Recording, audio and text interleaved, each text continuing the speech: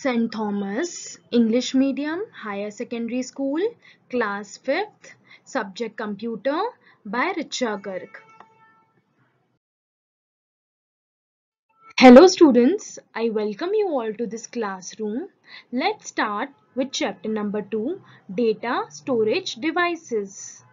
Children, in this chapter, we will study input device and output device. Even children, we will study memory in that binary digits, primary memory, ROM and secondary memory. Children, do you know what is data storage devices? A storage devices is used in the computer to store the data. A data provides one of the core and functions of the modern computer. This is the work of the children. Data storage devices. Children, a computer performs various operations with the help of certain input memory and output devices. All these devices together are called computer peripherals. Children, let us understand about them. Input devices. The devices through which data and instructions are entered into a computer are called input devices. Children, an input device convert the data and instruction into electrical signal, into the electrical signal that are recognized by the computer. That electronic signal that computer only can recognize. Okay, children? Some input devices are used to enter data directly into the computer. Other call pointing devices are used to point and select options on the screen. Children, you must have learned about the following input devices in class 4th, right? They are keyboard, mouse, trackball, joystick, light pen, scanner, web camera, digital camera, microphone, and children, now we will study two more devices, that is graphic tablet and touch screen. So children, let's study about graphic tablets first. Graphics tablet. Children, this is a graphic tablet. A graphics tablet consists of a flat surface on which the user may write a word or draw an image using a special pen called a stylus. The image generally does not appear on the tablet itself, but it displayed on the computer monitor. So children, this is a work of a graphics tablet. Now children, let's move to touch screen. Children, this is a touch screen. A touch screen is a computer display screen that recognizes the touch input. A user interacts with the computer by touching words or pictures on the screen. Touch screens are used in automated teller machines, that is children ATMs, in tablet PCs, in railway and airport terminals for arriving and departure inquiries, in hospitals for accessing patient record, and for many other ways children we are using touch screen. So children, this is a work of a touch screens. Devices. The devices that are used to get the output from a computer are called output devices. Children, you have learned about the following output devices in class 4th. Visual display unit, that is a monitor, VDU we call it as a speaker, headphones, projector. Children, now even you have learned printer also, but we will learn more about printer and VDU. Okay children? So let's start with VDU first, that is a visual display unit. Visual display unit, that is VDU. A VDU is similar to a TV screen and can display both text and graphic images. The output shown on the VDU is called the soft copy. A VDU is also known as the monitor. The size of the monitor is measured by the diagonal length of the screen. Example, we have 11-inch, 14-inch, 15-inch, 17-inch, 19-inch and 21-inch monitor. Okay, children? Now, children, let's move to printer. Children, this is a printer. A printer provides the output in a permanent readable form on a physical medium like paper or transparent film. The printed output is called the hard copy. So children, printed output is called the hard copy. Children, printers are of two types, impact printer and non-impact printer. Now children, let's study about first impact printer. Children, this is an impact printer. An impact printer, a printer head strike an ink ribbon which is turned strike the paper to make a mark on the paper. This means there is a mechanical contact between the print head and the paper. For example, children, impact printers are dot matrix printer, daisy wheel, and line printer. So children, let's study about dot matrix printer. Children, this is a dot matrix printer. The dot matrix printer, the printer head contains a number of pins arranged vertically. As the print head moves in back and forth motions across the paper, some of the pens are pressed against the ink ribbon to form a pattern of dots on paper. Children, a dot matrix printer can print multiple carbon copies. Therefore, it is used for printing receipts or bills. Children, so for printing receipts and for bills, we are using this printer. This printer is slow and noisy and gives low quality output. Nowadays, it has been largely replaced by non-impact printer. So children, this is a work of a non-impact print. This is the work of a dot matrix printer. Okay children. Now children, let's move to non-impact printer. Children, this is a non-impact printer. This type of printer, there is no mechanical contact between the print head and the paper. Examples of non-metric printers are inkjet printer and laser printer. So children, let's study about inkjet printer first.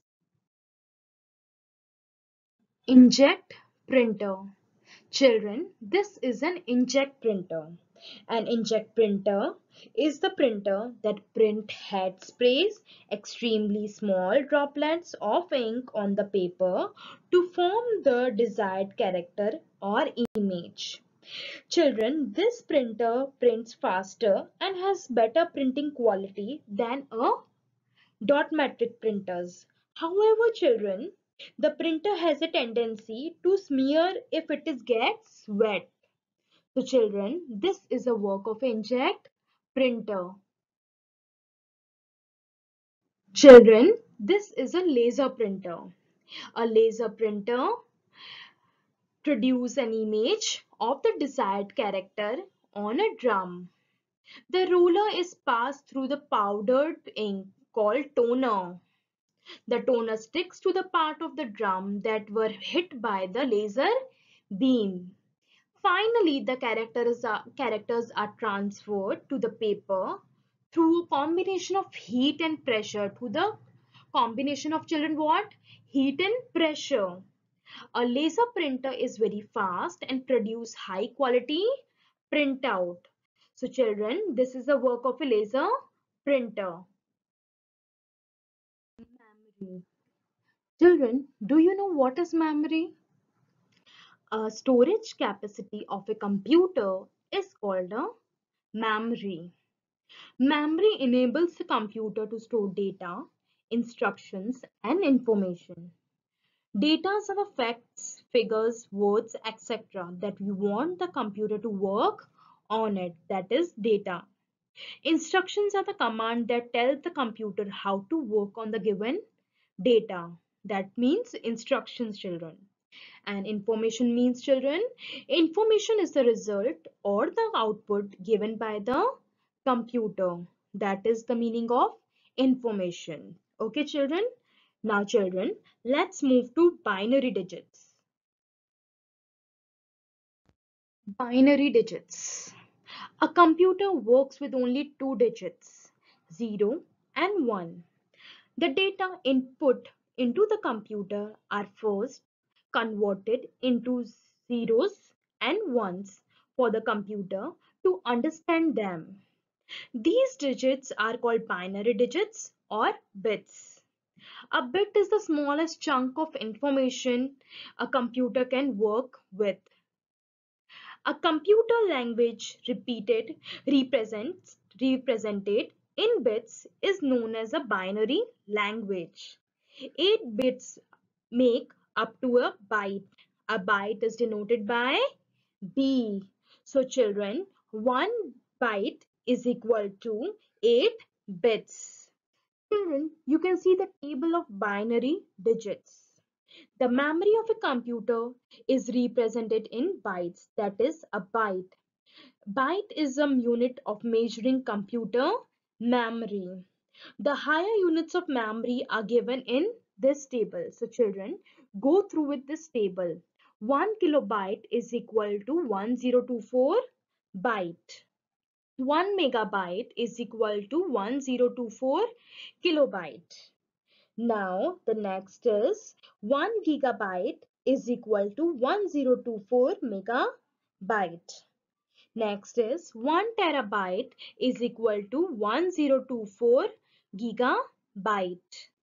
Next, 1 petabyte is equal to 1024 terabyte. So children, these are the binary digits numbers, okay? Binary digits table. Now children, let's move to types of memory. Types of memory. There are three types of computer memory are there. Primary memory, secondary memory, read-only memory, and secondary memory. So, children, this is a chart classification of computer memories are there. Let's start with primary memory first.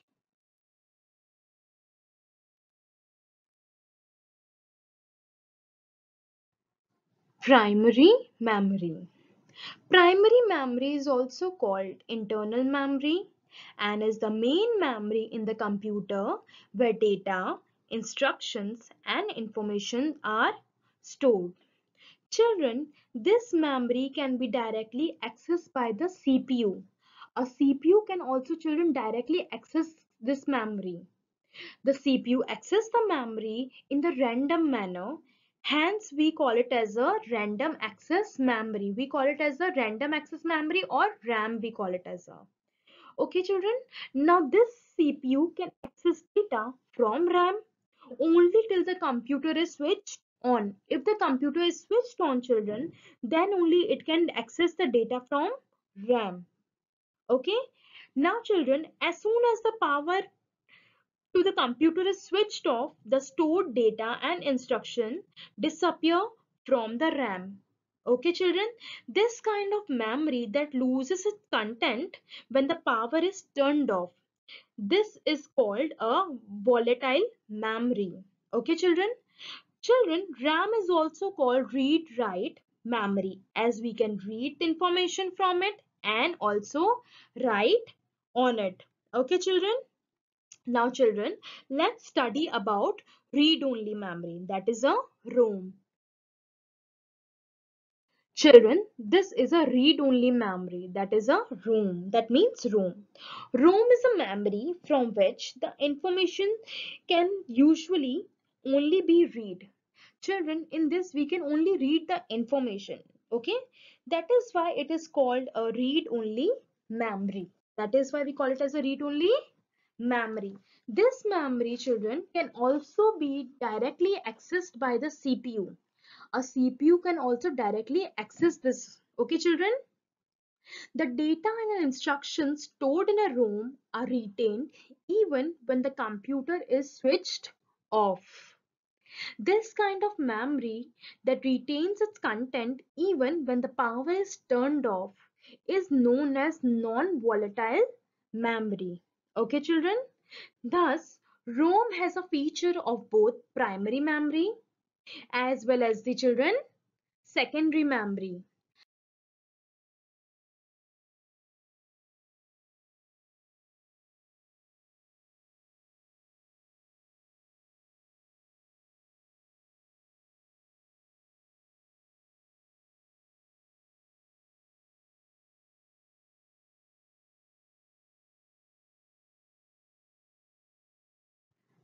Secondary memory.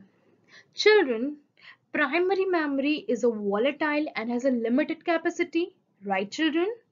So, children, it is important to have some other form of memory on which data and programs can be stored even when the computer is turned off. Children, this secondary memory or external memory is where programs and data are stored for future referencing. This is called auxiliary memory. This memory, we call it as auxiliary memory. Children, it is different from primary memory in the fact that it is not directly accessible by the CPU. Means children, a CPU cannot directly access this memory and is non-volatile. The secondary or external storage devices has a much large storage capacity. This secondary memory or external storage device has a much large storage capacity so that we can store many things in that. Okay, children? Example of secondary storage devices are floppy disk, hard disk, CDs, DVDs, Blu-ray disc, flash drives. So children, let's learn about these devices. Let's start with first floppy disk. Children, this is a floppy disk. A floppy disk is made up of a magnetic disk in a square plastic case. In addition to storing data, it can also be used for transferring data from one computer to another. Okay, children? Floppy disks are available in two sizes, children. Okay? For using a floppy disk, children, a floppy disk drive is needed. You need to have the floppy disk drive. Then only, children, you can use this floppy disk. This storage device, though very popular at one time, so children, this floppy disk was popular during their time. In now hardly used nowadays, hardly people are using this drive, using this floppy disk. Now this floppy disk has been replaced by CDs and DVDs. Okay, children? Now, children, let's move to hard disk. Children, this is a hard disk. A hard disk is a part of a unit called a hard disk drive which store data. Hard disk drives comes in a different storage capacity. Example, 320 GB, 500 GB and 1 TB. Children, a hard disk is made up of a collection of disks, okay, which you call it as a platters, which we call it as a platters. The platters are coated with the magnetic materials and each platter consists of a number of invisible circles called track. We call it as a track. The track are further divided into sectors. These tracks are divided into sectors. Children, data are recorded on these tracks in the form of tiny magnet spots. Okay, the presence of a magnetic spot represents the bit 1 and its absence represents the bit 0. Okay, children, so this is the work of a hard disk. Now, children, let's move to CD-ROM.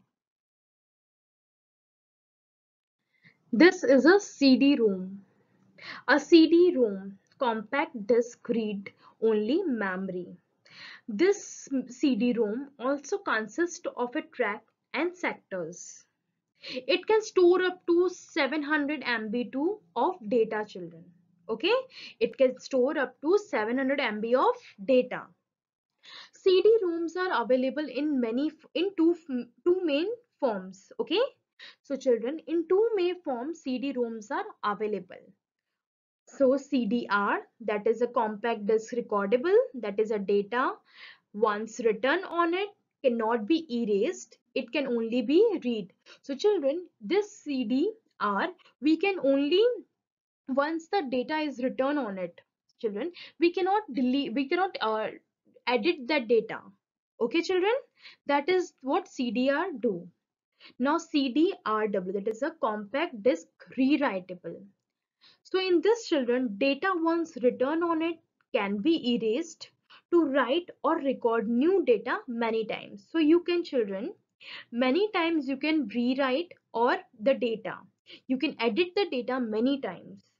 So it is also called an erasable CD. Okay. To use a CD-ROM, a device called CD-ROM drive is needed. So you need a children CD-ROM device. Okay, children. Now children, let's move to DVD. This is a DVD. A DVD is also called a digital versatile disc. This DVD stores up to 4.7 GB of data. Children, it looks similar to a CD. To use a DVD, children, a device called DVD-ROM drive is needed. So children, you need a DVD-ROM drive to use this DVD. Okay, children. Now, children, let's move to Blu-ray disc. Children, this is a Blu-ray disc. A Blu-ray disc looks similar to a CD or a DVD, but can contain up to 25 GB of data. So, children, this Blu-ray disc can store up to 25 GB of data. It is similar to CD and DVD. Okay, children. To use a Blu-ray disc, a Blu-ray reader is required. If you want to children use this Blu-ray disc, you need a Blu-ray reader. Some higher models of laptop have a Blu-ray disc. So some high quality of laptop is having a Blu-ray reader. Okay, children? Now, children, let's move to flash drive. Children, this is a flash drive. A flash drive comes in various storage capacities. Example, 1 GB, 2 GB, 4 GB and 8 GB. It can also be used to read, write, delete or transfer data. It is widely used nowadays because it is easy to use and small enough to be carried around in your pockets. So children, it is like you can take it anywhere. It is very small. You can take it even in a pockets also and take it anywhere.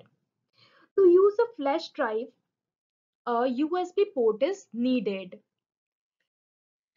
Device is plugged into the USB port or a computer. So this is a work of a flash drive.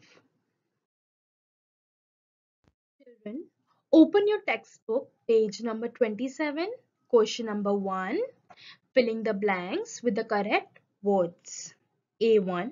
The computer works with only two digits, 1, 0 and 1, called the dash digit. What we call it as a binary digits. Okay, children? Now let's move to B1. 1 byte is equal to dash bits. So 1 byte is equal to 8 bits. Okay, children? Now, children, let's move to C1. The memory that loses its content when the power is turned off is known as dash memory. Volatile memory. That memory we call it as a volatile memory. Okay, children? Now, children, let's move to D1. Dash and dash are memories that can be directly accessed by the CPU. So, what will come, children? RAM and ROM are memories that can be directly accessed by the CPU. Now, let's move to next one, E1. Dash drive is a portable device used to store, access and transfer data. So what will come, children? Flash drive. Flash drive is a portable device used to store, access and transfer data. Children, let's move to question number 2. Write T for the true statement and F for the false one. Let's start with A. ROM is a volatile memory. False. ROM is not a volatile memory. Now let's move to B1. PROM, EPROM, double EPROM are the types of ROM. True. Let's move to C1. Floppy disks are now not used for data storage. True. D1. CDs, DVDs and Blu-ray discs look similar. True. E1. Once the data is stored in the pen drive, it cannot be erased. False. Children, we can erase the data again. Okay, children? Now, children, let's move to page number 20. Page number 28, question number 3. Write one word for the following. A1. A spatial pen attached to the graphic tablet. That is a stylus. Okay, children? B1. It is also known as a VDU. What we call it as a VDU? Monitor. Monitor is also known as VDU. Okay, children? Let's move to C1. This type of printer is used for bulk printing. So it's a laser printer. Laser printer is a printer used for bulk printing. Let's move to D1. The memory that retains its content even when the power is turned off. So what will come, children? Non-volatile memory. Okay? Non-volatile memory that retains its content even when the power is turned off. Now let's move to E1. Disks that are present one below the other in a hard disk. What will come, children? Platters. Okay, children? Now, children, let's move to question. In question 5, children, choose the correct option. A. It is the smallest chunk of information that a computer can work with. 1 bit, 2 0, 3 1, 4 byte. So, it's 1 bit. So, children, tick on bit. First one. Bit is the smallest chunk of information that a computer can work with. Okay, children. Now let's move to B1. It is a volatile memory, that is, it loses data when the power is switched off. So what will come, children? 1 RAM, 2 ROM, 3 CD, 4 DVD. So it's first RAM. So children, take on RAM. RAM is a volatile memory, that is, it loses data when the power is switched off. Okay, children? Now let's move to C1. The storage capacity of a computer is called dash. 1 CPU, 2 binary digit, 3 memory, 4 peripheral. So it's third memory. The storage capacity of computer is called its memory. So children, pick on the third one, memory. Now children, let's move to D1. Which one is not a secondary memory? 1 CD, 2 DVD, 3 ROM, 4th pen drive. So it's third ROM. ROM is not in secondary memory. So children, tick on the third option, that is a ROM. Now children, let's move to E1. 1 MB is equal to dash 1 1024 bytes, 2 1024 KB, 3 1024 GB, 4th 1024 TB. So it's children second one 1024 KB. So children take on the second option 1024 KB. So 1 MB is equal to 1024 KB. Okay children?